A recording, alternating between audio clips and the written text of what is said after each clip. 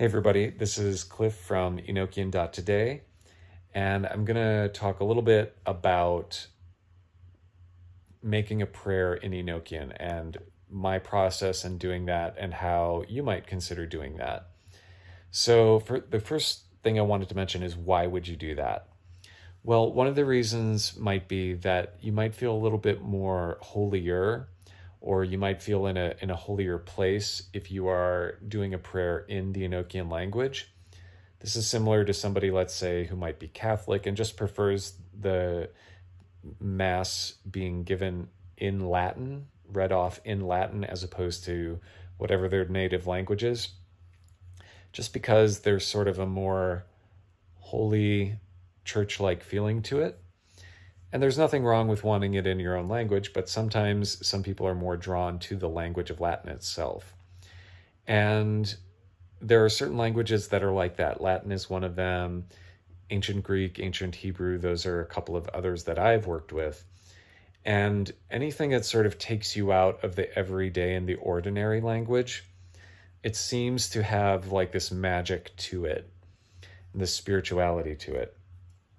So I wanted to mention that one reason is just sort of the feeling, the sense that comes over you, the sense that your spirit is being stirred, because that's important, right? We really should be doing things in a heart-focused way. And if doing it in another language from the one that's your native language, if you are doing that and that helps, that's obviously important. Other prayer techniques, you might want to be more plain spoken so that your heart can come through that way. And in that case, probably doing so in your native language is going to be a better move for you. So, but these are just ideas. Regardless of what language you choose to speak your prayers in or sing your prayers in, you're going to want to be heart focused. And really nothing gets better at that than the Lord's Prayer, starting off by acknowledging the holiness of God, his name, and acknowledging that his will should come first.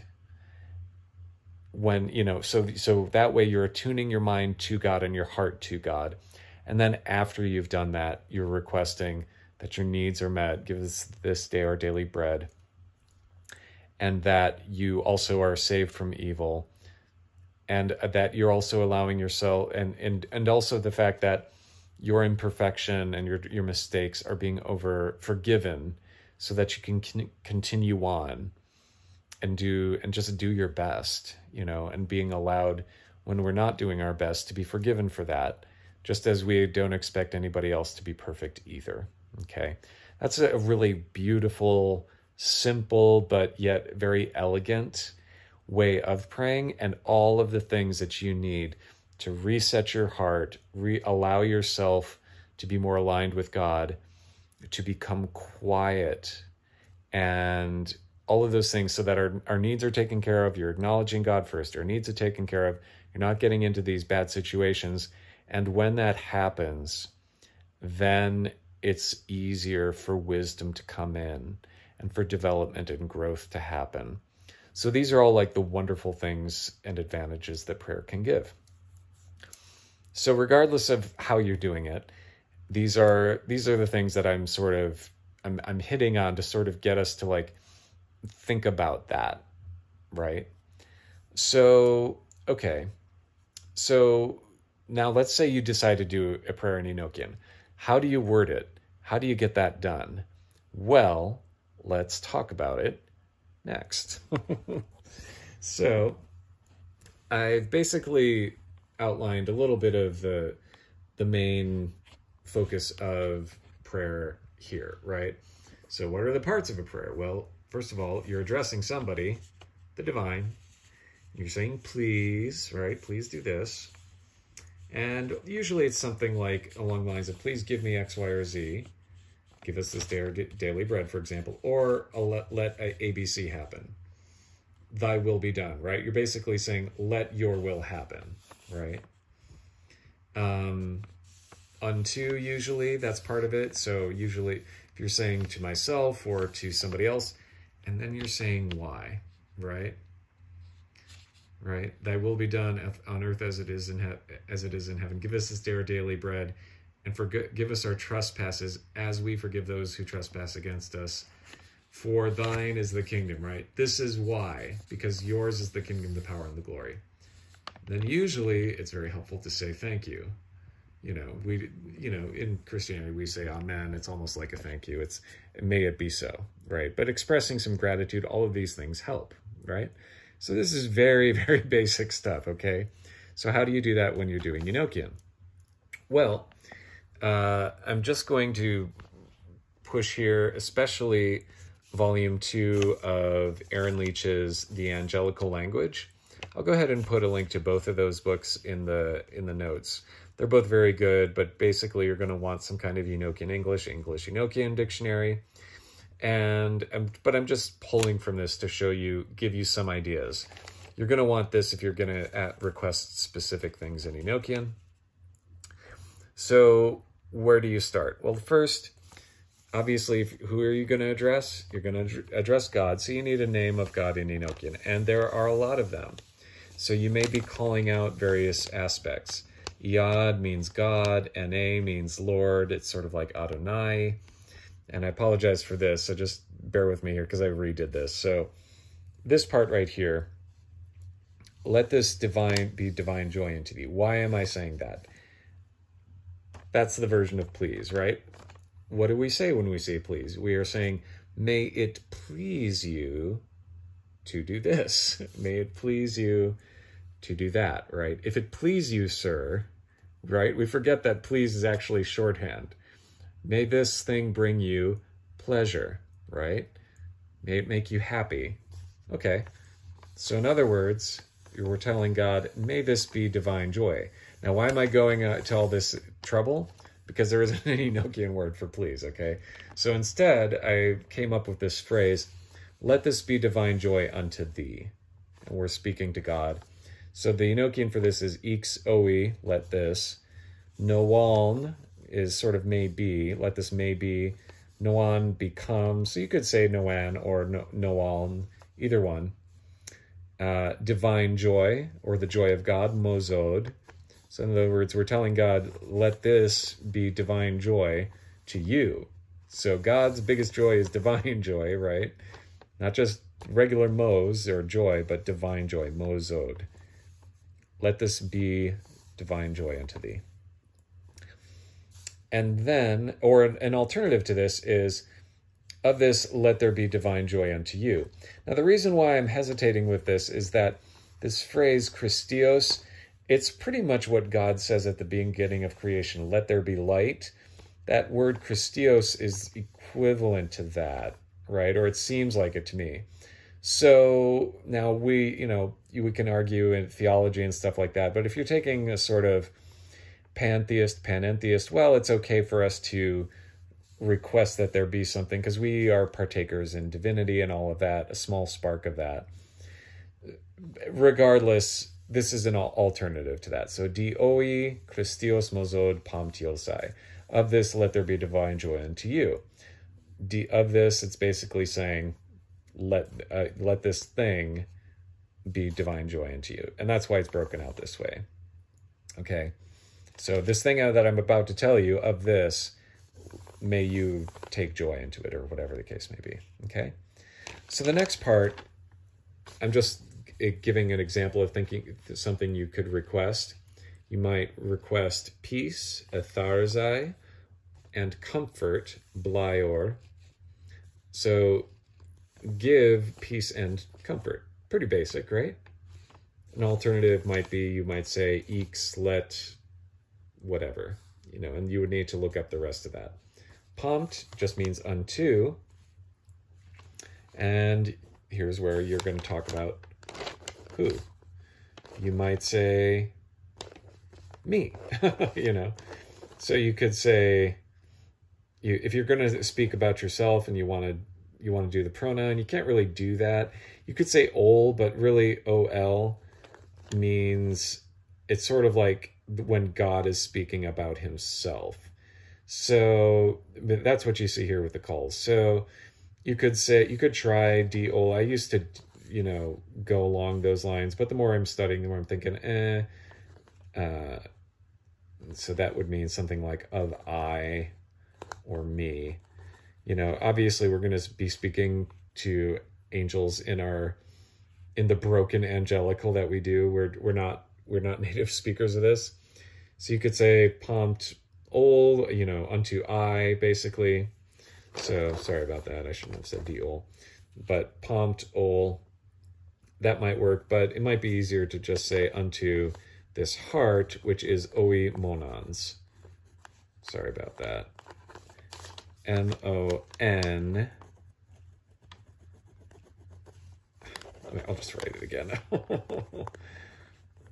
Monans.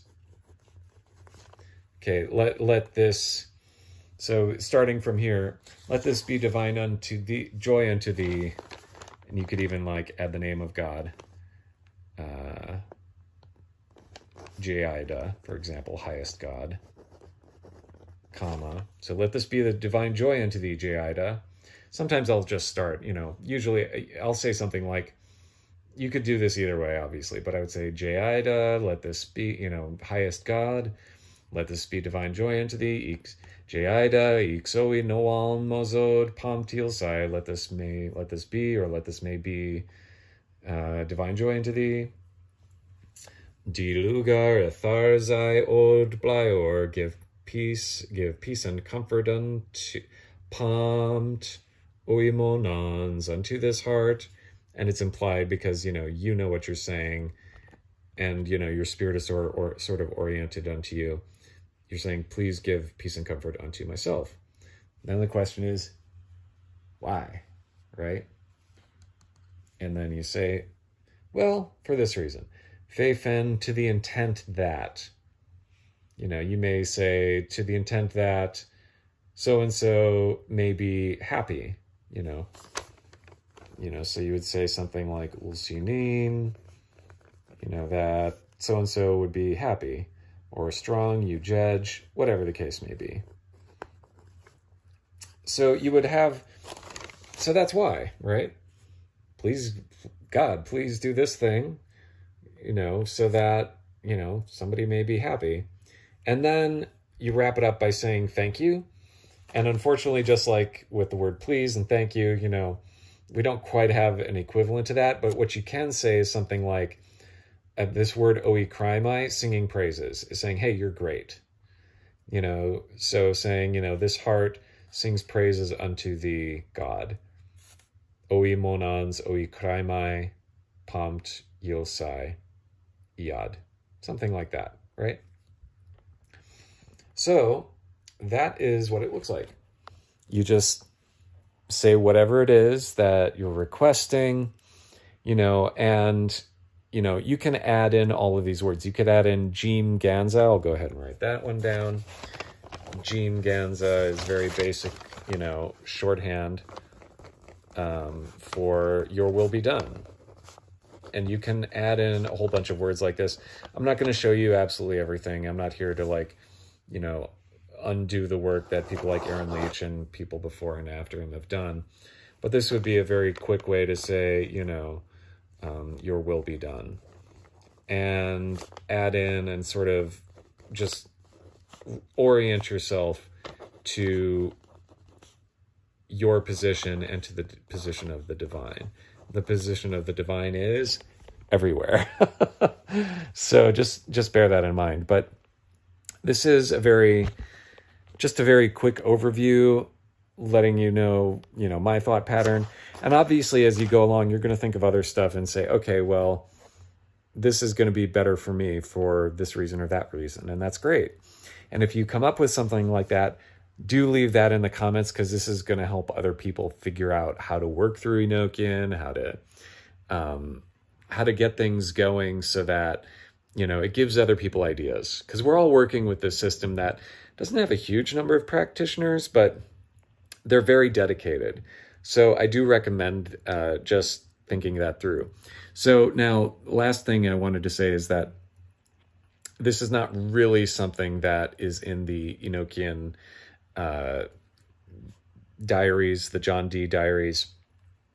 So Is this part of the original system? Yes and no. The angels were often praising God and, doing this, that, and the other thing. Not only explaining to John Dee and Edward Kelley what Enochian, what the system was, but also there was a lot of basically Sunday sermons almost from the angels. So, and 'tis the season, right? So it's not technically something that the angels were showing Edward Kelley and John Dee to do. That being said, I did get a lot of inspiration about different prayers. I wrote up like 111 of these. I think that's that's the pinned post that I have on my blog. So this is much more, you can always pray to God, obviously, whatever denomination you are, if you're a Christian, let's say. I mean, you could do it from, not even necessarily being Christian, but the point is that this is much more of a direct to God kind of thing, using the same language that the angels reveal to us. So I like it. Anyway, these are just some ideas and thoughts. I am going to recommend once more that Aaron Leach book to you, specifically Volume 2. Volume 1 is also very good.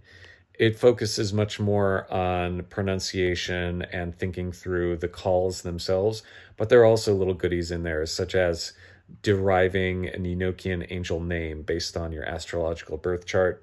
So he did a really good job. I mean, Aaron Leach is one of the luminaries. So I do recommend his books. Scott Stenwick's, Lon Milo Duquette's, Jason Louve's book about the history is really good. Deborah Harkness's book about the history and specifically the intellectual history. Jason's is much more the magical history. Deborah Harkness's is much more of the academic history, or the intellectual currents that were going on at the time. So anyway, give this a shot. Let me know how it goes. And if you have any questions, just leave them in the comments, okay? Thanks. Bye.